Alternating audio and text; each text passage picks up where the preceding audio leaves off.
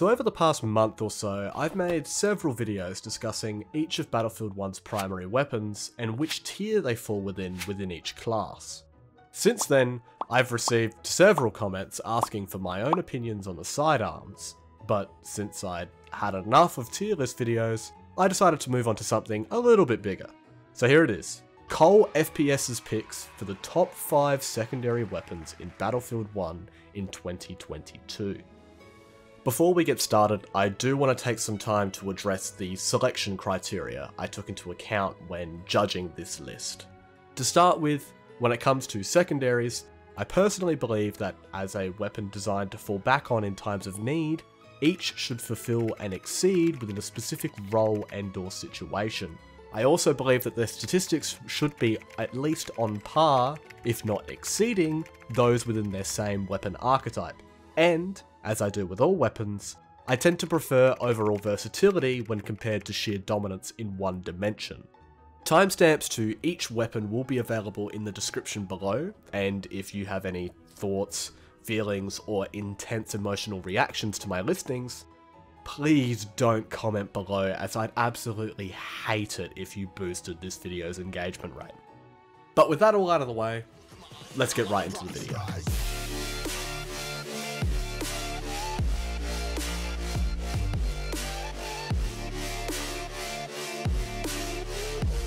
Kicking off the list at number 5, we've got the Frommerstop.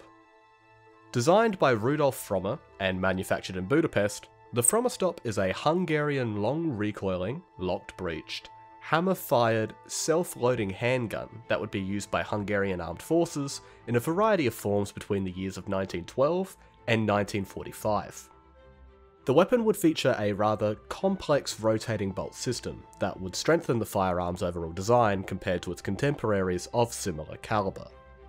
To take advantage of this, Frommer would develop his own cartridge, the AUT-32 Frommer, that, although dimensionally identical to the AUT-32 ACP with the same 40-grain pellet, would include an increased propellant charge in order to exploit the strengthened lockup of the Frommerstop.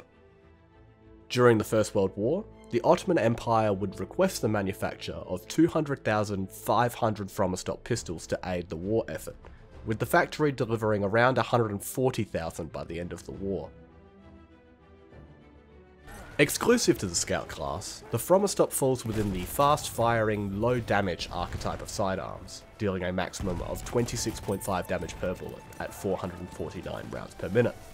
Partnered with a fairly rapid tactical and empty reload of 1.25 and 2 seconds respectively, the Frommerstop is almost perfectly suited for its role as the sniper support secondary, capable of rapidly dispatching single enemies who engage the user at close range while transitioning between cover. While the Frommerstop is incredibly similar to the other class exclusives, the Modelo 1915, the 1903 Hammerless, and the Tashian pistol M1914, the Frommerstop's existence within this sniper support niche lends the weapon the advantage, as demonstrated by its much higher usage rate in-game. While the Frommerstop is able to adequately compete at close range, the sidearm struggles to engage multiple enemies due to a combination of its 4-shot kill and 7-round magazine. This, partnered with the weapon's steep damage drop-off intrinsic with its weapon archetype, limit the sidearm's overall versatility, particularly when compared to the secondaries placed higher upon this list. Therefore, the Frommerstop rests comfortably here at number 5. Moving on to number 4, we've got another Scout exclusive handgun, and my personal sniper secondary of choice, the Mars Automatic. The Mars Automatic pistol was a semi-automatic pistol developed in 1900 and distributed by the Mars Automatic Pistol Syndicate, which would cease the weapon's manufacture 7 years later in 1907. The handgun featured a unique, long-recoiling, rotating bolt action that ejected spent cartridges to the rear of the weapon.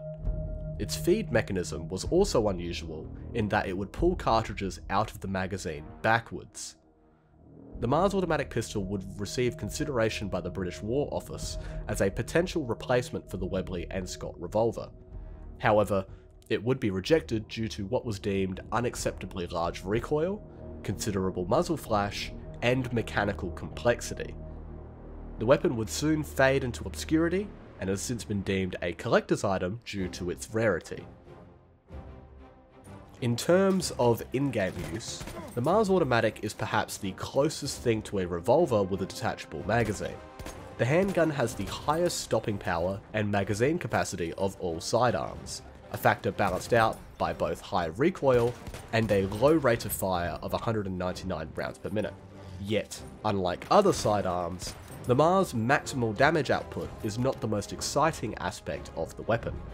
In fact, its minimum damage is.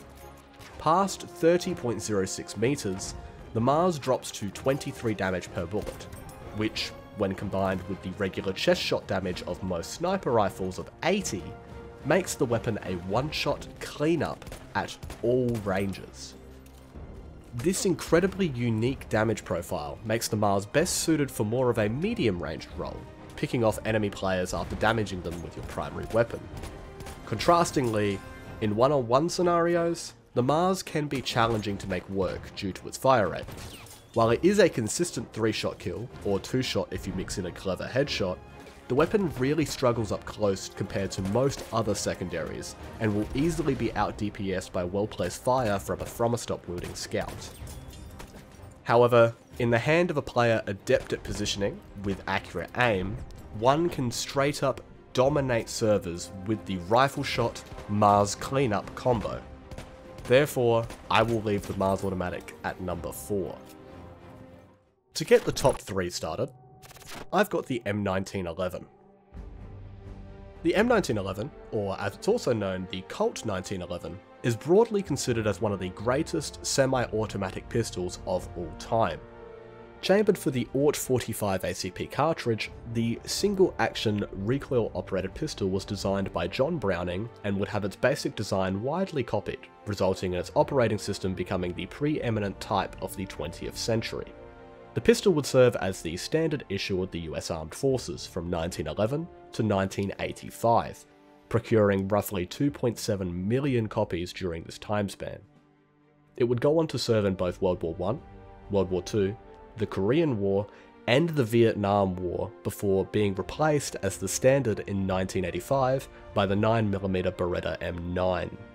Despite this, the weapon has yet to be completely phased out, with modernised variants of the M1911 still seeing use in some units of the US Army Special Forces, Marine Corps, and Navy to this day. The M1911 is immediately available to all classes in Battlefield 1, and is the most versatile sidearm in the game. Dealing a maximum of 35 damage per bullet, the weapon is capable of a consistent 3-shot kill up to 10 meters. While its fire rate of 300 rounds per minute and 7-round magazine falls around the middle of the pack, the weapon has one of the fastest reload speeds in the game, with a 1.16 second tactical and 1.7 second empty reload. Therefore, while it fails to truly excel in any category outside of reload speed, it performs at an above average level across all facets, allowing the weapon to seamlessly slide into almost any role and or playstyle, outside of the medium range finisher that is the Mars Automatic. Furthermore, unlike the lower caliber sidearms, the AUT 45 ACP cartridge retains its damage across range better than most other sidearms, allowing the M1911 to remain a 4 to 5 shot kill within the medium range territory. The M1911 is also available in a suppressed variant, which, while it doesn't offer any real statistical advantage, does reduce the sound of the weapon, allowing the player to more easily hide behind smoke and or cover when surrounded by enemies. While the M1911 doesn't have one true gimmick or attribute that uniquely separates itself from the rest of the competition, its ability to do a little bit of everything while still retaining elite reload speeds truly elevates the M1911 above most other secondary weapons in my eyes. Therefore, I have the M1911 as the third best secondary weapon in Battlefield 1. Moving on to the runner-up position, at number 2 I've got the Obrez pistol. The term Obrez is actually the Russian equivalent of the phrase sword off, and as such is commonly used to refer to an extensively modified rifle that has been cut down to a shorter length. Commonly removing all but the last 4 to 8 inches of the barrel, as well as most of the weapon's initial buttstock and front sights, The practice would result in a considerably lighter, more concealable firearm at the cost of both weapon accuracy and range. While the sawing off of service rifles would be seen on most fronts of the First World War, particularly as trench raiding would become increasingly prevalent, the so-called obrez is most commonly associated with the Russian Civil War, which is where DICE would draw their inspiration for Battlefield 1's obrez pistol, with the sidearm being a cut-down version of the Russian Mosin-Nagant M91 rifle. In terms of performance, the obrez pistol is unique amongst other sidearms as the only secondary to operate with a bolt action. While its 38 rounds per minute fire rate is the worst in class, the obrez actually has the highest time to kill of all pistols, thanks to its ability to one-shot to the chest within 10 meters. Furthermore, sharing the Mosin-Nagant's bullet caliber, the obrez is able to one-shot to the head, even if only up to 30 meters. However, utilising the weapon as a pocket sniper is unadvisable due to its 390 meters per second bullet velocity, even if this figure is still above average compared to other sidearms. Alternatively, I prefer to think of the obrez as a World War I 5-round pocket shotgun, capable of simply deleting enemies that dare to push too close. While the obrez is perhaps the deadliest secondary in the game, oftentimes being able to save an individual's life in critical situations, the incredibly low fire rate and slow rechamber animation do limit the pistol's versatility, particularly when paired against my number one selection. On top of that, as the weapon reloads from stripper clips, the obrez reload time varies depending on the number of rounds left in the magazine, with the weapon only being capable of full reload with one or less rounds remaining. This further harms the weapon's versatility, punishing you for missed shots, especially when placed in scenarios with limited time between multiple engagements, such as those found during operations. Due to these general critiques, I cannot place the obrez at number 1, despite the fact that it is my own most used sidearm in Battlefield 1. Therefore, it shall remain as the runner-up at number 2. Before moving on, I do wish to briefly address an honourable mention, and that is the Peacekeeper. While the Peacekeeper is adored as one of the coolest final Easter egg rewards in Battlefield franchise history, the weapon's performance falls most in line with the Assault's Gasser M1870, albeit with the obrez's ability to one-shot headshot at close range. While this does make the weapon a reliable two-shot kill that can be fired faster from the hip as the player fans the hammer, this also means the Peacekeeper is gate-loaded, requiring the player to manually eject remaining rounds before reloading. As this is also a dynamic animation, it is unable to be cancelled. Furthermore, the weapon remains by far the hardest to obtain in the game, as demonstrated by the fact that I don't actually have it on my own PC account, and many players, myself included, simply do not have the time nor patience to unlock the weapon. However, for those dedicated enough to acquire it, the Peacekeeper is well worth the grind, as BF1's quintessential Midwestern powerhouse, sporting some of the coolest animations ever cooked up by DICE's development team. If you've got the time to unlock it, I highly recommend chasing the Peacekeeper, but for me, and this list, it shall remain as only an honourable mention. Finally, to finish off the list, I've got perhaps the most aggressive, class-altering revolver in Battlefield 1, the Auto Revolver. The Webley Fosbury self-cocking automatic revolver was a recoil-operated revolver that would see limited use in the First World War by British officers who would purchase the firearm for private use. Produced by the Webley and Scott Company from 1901 to 1924, the weapon is immediately recognisable by the zigzag grooves etched into the cylinder.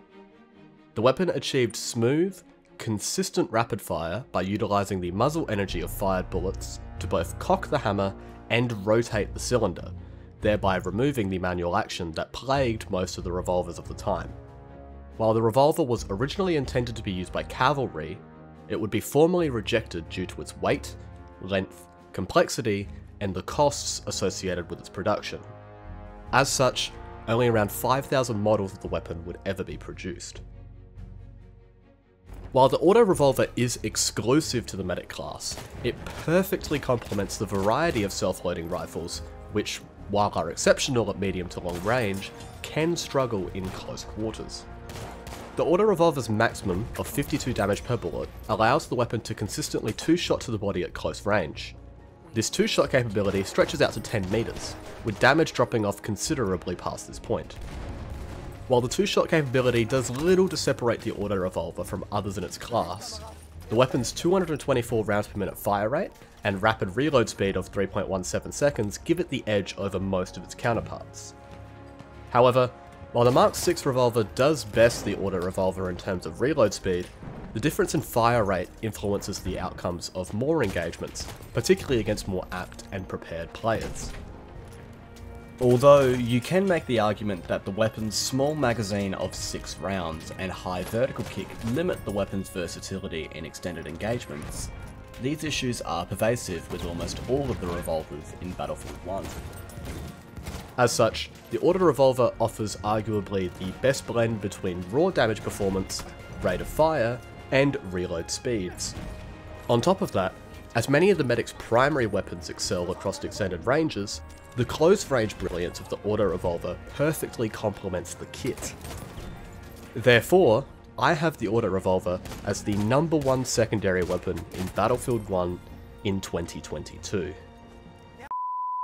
Thank you all so much for making it to the end of the video. As always, if you liked the video and want to see more content like this, make sure to like the video and subscribe with post notifications turned on so you don't miss the next Cole FPS video. Also, if you have any thoughts, video suggestions, and or just want to talk Battlefield with myself and my community, feel free to leave a comment below or join my Discord. The link to that will be in the description. Anyways guys, once again, thank you all for watching. I hope you all enjoy the rest of your day, and I'll see you next time. Peace out.